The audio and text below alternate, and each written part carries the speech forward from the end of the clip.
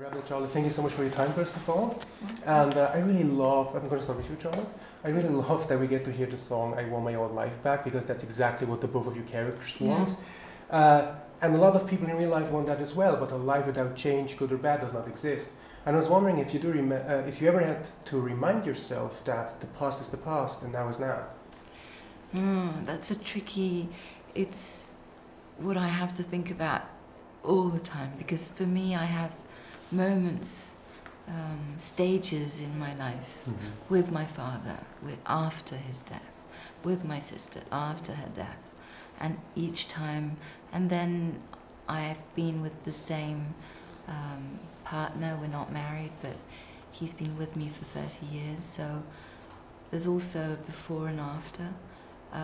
So yeah, memory is part of, I go through that questioning all the time. And Rebel, I mean, what really came across after having seen the movie is that sometimes you really have to, acceptance is like the only way to move on, and opening a new chapter doesn't necessarily mean that you have to leave behind everything. It just means that you have to figure out how everything you've loved so far can be still a part of your future, just in a different way. And I was wondering if that is something that you had to realize as well in your life for whatever reason. I definitely find in relationships, like you're holding on, and then sometimes, you held on for too long, and you should have maybe moved on quicker. And I definitely, like, there was somebody, and I held on for like an extra year when I probably should have. Was in my prime. I should have probably moved on. So I definitely relate to that, and my character is an archaeologist, and so her whole thing is because she's kind of is stuck in the past, and it's hard for her to move forward. But I definitely think that's very relatable about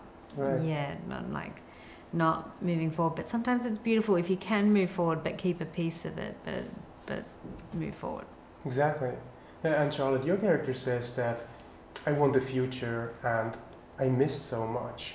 But other than your character, a lot of people in real life miss out on great opportunities because they tell themselves all the time tomorrow, not knowing if tomorrow will be the same like today. So I was wondering, how do you make sure in your life that you don't miss out on great, meaningful opportunities that you can experience right now? I'm not very good with, with my with managing my life. I don't have principles. Right. It's not like a film where I can relate to the character and explain stuff. In real life, I just, I hope I go with the moment rather than look back and get stuck in the past. But I don't work on myself in that way.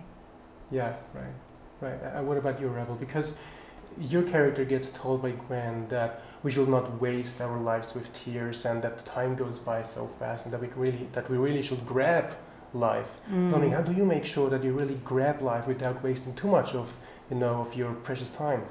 I think I'm someone in real life, like, obviously my character's a bit different, but in real life, like, I really do, like, seize the day. And the French term, what is it? Joie de vivre?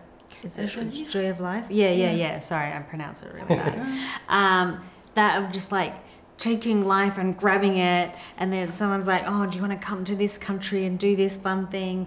And I'm like, yes, I do. Yeah. And like recently I just put on a rubber suit in Iceland and went down this freezing cold river, because just to seize the opportunity and to take life and to meet different people and to do crazy things. And people that, like, when they see some of my life, they're like, holy crap, like you do a lot. So I think in real life I've been very good at doing that. I don't know why, it's just my personality of, like, just really seizing the moment and taking all the opportunities, because you never know where it'll lead. And I feel lucky in my life, so I'm just like, I'll just experience everything.